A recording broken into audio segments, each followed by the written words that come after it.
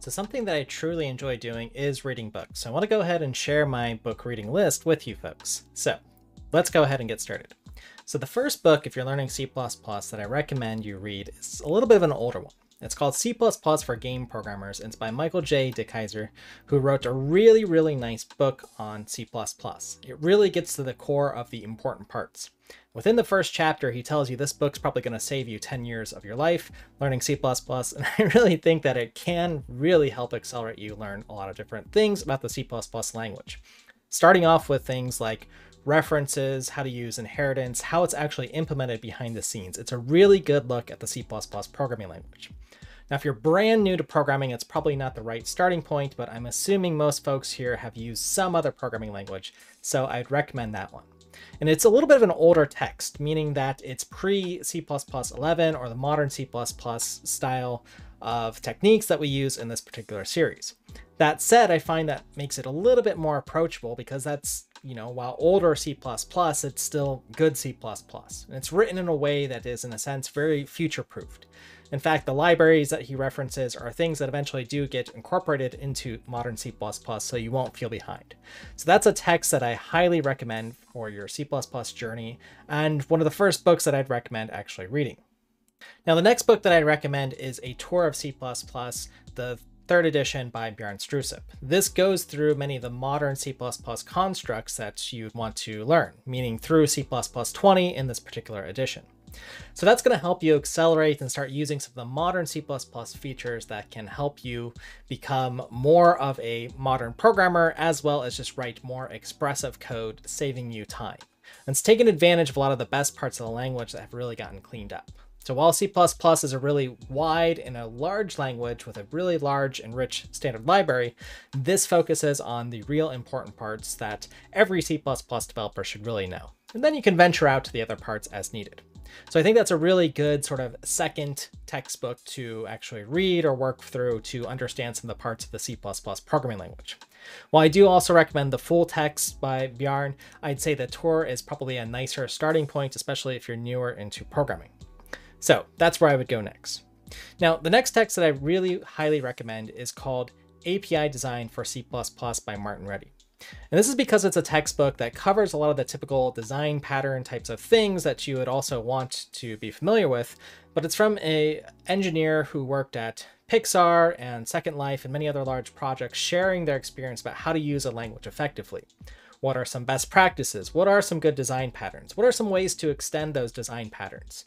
And what are some ways to get yourself out of trouble with things like testing, profiling, documenting your code? So it's really a book that puts together all of your knowledge that you would need to become a software developer and be an effective one in C++.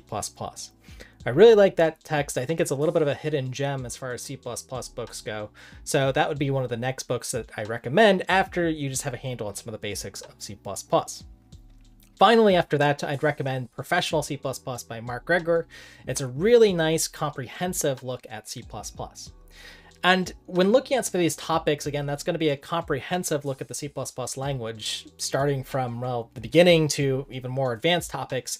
I think it's really important as you're learning a language to see things multiple times, read them multiple times, and sort of understand using different analogies or metaphors, different programming concepts. So that's why really you have to continuously learn sometimes when learning a subject such as C++, which can take quite some time to master or feel very comfortable in as a programming language.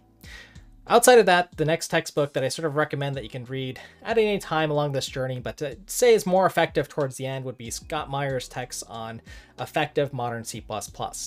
Now, the latest one covers topics in C++ 14, so you're still sort of up to date there. But these could be just little things that you apply as you are writing C++ code or working professionally at this point. I think they're still very highly relevant, and they're nice because they're usually very applied, small parts of the language that you'd want to take a look at.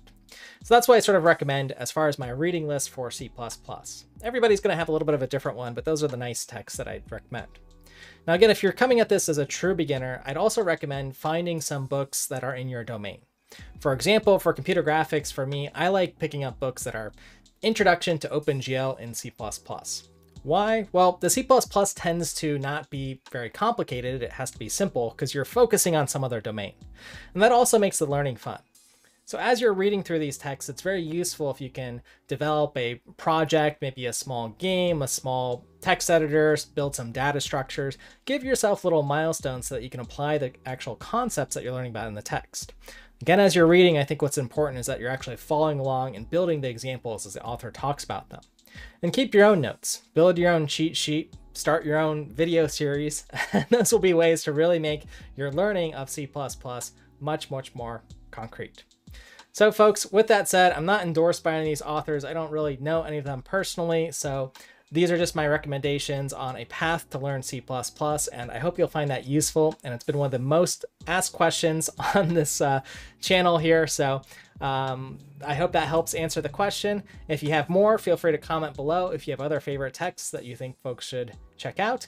And with that said, thank you for your time and attention. I hope you'll subscribe for more, and we'll see you in the next one.